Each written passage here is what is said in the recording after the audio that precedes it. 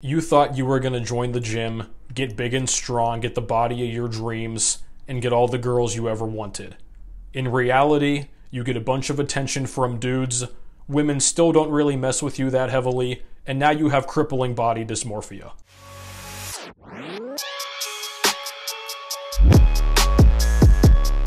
Chest up, shoulders back. Welcome to Revival Fitness, everybody, your home for gains and brains. And today, fellas, we're going to have a chat about the age-old question when it comes to guys in the gym. How important are muscles really when it comes to getting women? And I've seen some bigger channels talk about this recently, guys. I've had a number of experiences, both directly and indirectly relating to this myself. So in this video, I'm going to give just my own personal experience and opinions on this matter. I'm going to tell you guys what I've been told by girls, what I've observed with girls. With that said though, guys, if that is the only reason you're in the gym, or if that is your main motivator in the gym, of course we all want to look better for women. Like, of course that's a nice benefit and a perk. But if your primary driver, if the reason you get up off your ass to go to the gym is to get more women, brah, don't be surprised if you phase out of this lifestyle relatively quickly. If you're somebody who can't make your intentions known with women, if you can't break that threshold, you're always getting friend zoned, maybe your face is all wonky, right? You know, harsh truths here, guys, it is what it is. But in those cases, you're going to be facing an uphill battle when it comes to dating, and muscles are not going to be a magic fix for those problems, no matter what some people online are going to tell you. Now, with that in mind though, muscles are more than likely going to help, and there's really no drawbacks of getting a more aesthetic physique, more strength, more size. I think it was Mark Ripito, at least he's the first person I heard say this. Stronger people are harder to kill and more useful in general. So keep those things in mind. This is not a magic fix to your problems, but it is definitely going to provide you a boost in potentially more ways than one, which we're going to discuss in this video. So when it comes to dating, guys, especially in the modern social media era, there's really no way around this. Looks are going to be the first thing that women notice about you. It's also the first thing we notice about them. All right, anybody who's gonna come on here and try to deny that looks, at least on the onset, are the most important thing, you're pretty crazy. All right, unless a girl is only interested in you because she can clearly see that you're rich and or famous with a lavish lifestyle she can kind of dive into and likely exploit. Looks are what get feet in the door, at least on the front end. And with that in mind, guys, if your looks are not up to par with where they could be, you're going to struggle more than you should with dating, and it's already a massive uphill battle for the average guy today. And that is why I am proud to tell you that this video is sponsored by Tiege Hanley. They're going to help you get your skin and your face looking right, and they've already done the same for me. And the best part is they make the entire process uncomplicated for guys like you and me who want to get the results of a skincare routine without having to obsess over it, like a lot of these girls do. So I would recommend that you look into their level 1 system to start, which comes with all the basics you need. We have a daily face wash to get rid of excess dirt and grime and oil from the skin. We have an exfoliating scrub used 2 times a week to get rid of dead skin cells that accumulate, especially if you're very active and sweat a lot. We have a morning AM moisturizer with a hint of SPF in it to protect your skin from the sun and keep it moisturized throughout the day. And also a PM moisturizer to keep your skin hydrated throughout the night. So with every order you get, you are going to receive an instruction card in the box that tells you when to use each product, how much to use, and in what order they should be applied. I have been using Tiege Hanley's products myself for a couple months now, guys. I can personally vouch for the fact that they work, but don't just take my word for it. You can find over 5,000 5-star reviews on their website with testaments from guys all over the world who have given them a try as well. And because Tiege Hanley is sponsoring this video, guys, they are offering you, the viewers of this channel, a fantastic deal. Click the link in the pinned comment or the first link of the description to receive 30% off of your first box, plus a free gift with that order. So what you're seeing on the screen now is a photo of me in college, I believe this was my senior year. I'd been lifting for a couple years at this point. I was, what, 155 pounds, maybe 160. You can see my pencil neck in this picture. My hair is all crazy. I had some muscle definition, right? But I was far from being big. I was still fitting in small size shirts at this point.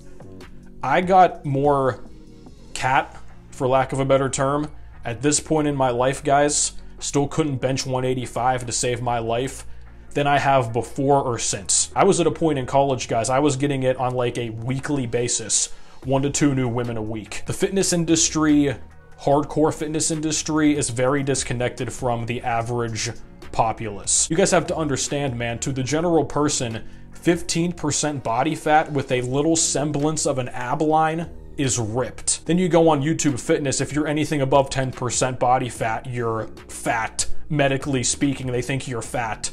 If you're 12% or above, you're practically obese by social media fitness standards. Like, the disconnect is massive. Now, people online now say that dudes who are under 6'2" simply can't get women at this point. That's like basement dweller talk happening, all right? I'm just under 6 foot myself. I've had numerous women in my life. There's other guys who are even shorter than me who have success with women.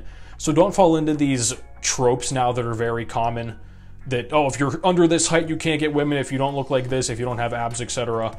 That is spoken like true guys who've never actually been with women. And it's funny too, because if you will commonly look at who women are crushing over at the current point in time, oftentimes it's dudes with very average looking physiques. So this whole notion that women go insane over massive muscles, some of them do, right? There's gonna be a sect. It's like the bell curve, right? There's gonna be a sect of women at the tail end who just don't want muscles at all. Some of them might be grossed out by muscles. They might even be into the whole overweight dad bod style, which they might be exaggerating that too to get resources. Keep that in mind, right? Then in the middle of the bell curve, there's gonna be women who are like, muscles are cool. I like the swimmer's body, maybe a little bit bigger, but nothing professional bodybuilding caliber or above. We'll talk about that too in a second.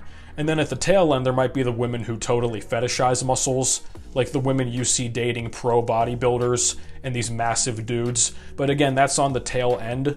Generally speaking, guys, the average woman is not going to be into guys who are on the Olympia stage. Don't fall into that trap either, that just getting bigger and bigger and bigger is going to attract more women. There's a classic meme, I'm gonna try to find a picture of it, but basically it's like whenever you start lifting what you think is going to happen, you think a bunch of girls are gonna be gawking over you, then in reality it's a bunch of gym bros like, nice pecs bro, nice traps bro, nice delts bro. So broadly speaking, guys, the more extreme your physique becomes, whether that's becoming like a total bodybuilding mass monster, or if you're gonna become one of these dudes who's 7% body fat year-round. That's another thing too, because women do like abs. They'll tell you straight up they like abs. But if you're gonna be this ripped all the time, year-round, most women are not into that. So if you want to talk about the physique that is going to generally attract the most women possible, you're gonna commonly hear guys say the swimmer's physique. So that's on the leaner side, wider shoulders, probably abs. I'd say that's a good general rule. Leg day skipping is like this meme, but it's totally not a meme. The vast majority of guys in gyms skip legs, or they completely half-assedly train their legs. The average dude who just goes to the gym, especially casually speaking, they just want to go get an arm pump and a chest pump, and that's it. Maybe work on their abs a little bit. I have a client right now, guys. Every time I see him, I'm like, did you train yesterday? Yeah. What did you do? Incline bench and curls every single time. Most guys, if they just go for a 5-minute jog once or twice a week, they think that's training their legs. If you believe that women aren't attracted to muscular legs, or guys will even go really far and say like, well, I don't want my legs to be big because it makes my member look bigger, all this other nonsense, right? If you believe that avoiding leg training is going to help your chances with women, you're mistaken. All right, if you're a guy who has a clearly built physique, especially like your back is nicely sized, your chest and arms, but then you have these tiny legs, that just doesn't even look good aesthetically speaking. And I've been with a number of women, guys, who have complimented my legs. I had one girl tell me straight up, she was like, I would not seriously date a guy who skips leg training. I would say more often than not, if you're one of these dudes who's a human martini glass, you're probably gonna get made fun of by women more so than embraced by them. That's something else a lot of people don't get about the whole muscle thing. It shows that you have discipline and work ethic and that you're committed. Beyond just how physically appealing it might be, You might come off as a protector, more assertive, that type of thing.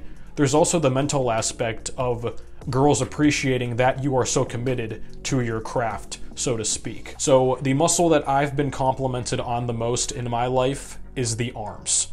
And girls don't really make a discrepancy. They don't really say, oh, your biceps or your triceps or your shoulders. They commonly will just say the arm, and they'll feel up my entire arm. And also too, guys, once again, don't think that you have to have these shredded, veiny, ripped up arms for the girl to be into it. Whenever I was higher body fat, guys, I didn't have much veinage happening in my arms. I still got a lot of compliments on my arms. Now the next thing, this is a bit controversial, especially among the leg day skippers, but my guys who have gotten this compliment can attest to it. It's the butt. Women have told me repeatedly, guys, that I have a nice ass. It is what it is. It's kind of funny. I don't really know what to say to that whenever they tell me that.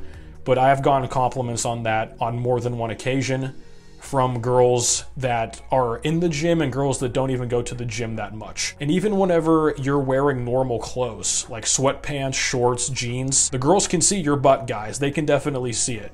So again, if you're one of these martini glass looking dudes, you have your pancake ass and toothpick legs, the guy who's got a more holistically strong body, unless you're just insanely more handsome than him, if you're on the same playing field, roughly speaking, with looks, he's probably gonna win out. And then in third place, I would say abs. We know the cosmetic and commercial appeal of abs. It's extremely popular. Every day I scroll through Instagram, it's just another massive batch of dudes and women at this point with shredded up six-pack abs. Abs are almost at the point now where they're like tattoos. Like, they're so common now and played out that it's not even like cool anymore to have them. It's like, oh, you got a sleeve tattoo also? You got a six-pack too? It's like, whatever. That's kind of interesting for me because you can see the tank top here. I've kind of built my brand on the fact that I don't want to be lean all the time. Maybe I should just get to like 18% forever, 20%, and just wear a tank top, show the arms off. Doesn't sound too bad to me. But generally speaking, women are going to like your abs. And keep this in mind too, guys. If you're roughly 12 to 15%, maybe even a little bit above, and you have a strong, developed, not extremely ripped, but a defined core, that is ripped to the average girl and to the average guy. Don't stress out over being shredded all the time. If you're shredded all the time, you're going to get more attention from guys than girls, and this is not really a debate. I have gotten compliments on my forearms, namely whenever girls will talk about how veiny my forearms are, especially if I'm like gripping onto something. And I've even gotten a couple compliments on my chest. Not many. I'd say chest is on the lower rung of this spectrum. Mainly it's girls complimenting the chest hair whenever it's grown in, because they can run their teeth through it and rest their head on it. But that's really it. Ultimately though, guys, your physique as a whole represents who you are, so don't obsess over one single muscle group or only the mirror muscles. And as mentioned earlier, guys, I think at least right off the bat, your face is the most important thing. Your height's going to be correlated to that too. And I would say the more muscle you can build without going into like bodybuilder size territory, if you take two guys who are equal in the face, roughly equal in height, and guy B is bigger and obviously lifts more than guy A, I would say for the most part, guy B is going to get more women. Also, personality too. I know a lot of the blackpill guys scoff at personality and stuff, but if you're a big, strong guy who obviously lifts weights, but you're still weird and socially awkward and timid and all the other stuff we talked about, you can't assert yourself or make your intentions known, you're still going to struggle. And one last tip before we wrap up here. If you are into girls who are a little bit more muscular, who are more likely to be into muscular guys who go to the gym regularly, like I am, very easy tip here, but a lot of guys still neglect this. You want to meet the girls who go to the gym. It's funny whenever guys who are very into gym life still obsess over going to the bars and clubs and stuff to run volume, bro. And it's like, dude, you're probably not going to find a serious long-term partner, especially a girl who's committed to the gym and healthy eating and stuff, who goes to the bars and clubs all the time. Very unlikely. It's not impossible, but you're probably going to find the people that you are going to best connect with doing the things that you like the most. And I've said before, guys, I don't want you to be the PUA guy in your gym, harassing people, getting kicked out and stuff. But I do have a video, I'll put it up in the top corner, how not to meet girls at the gym. Don't be scared to shoot your shot. If you are right now, watch that video, watch my other content related to this.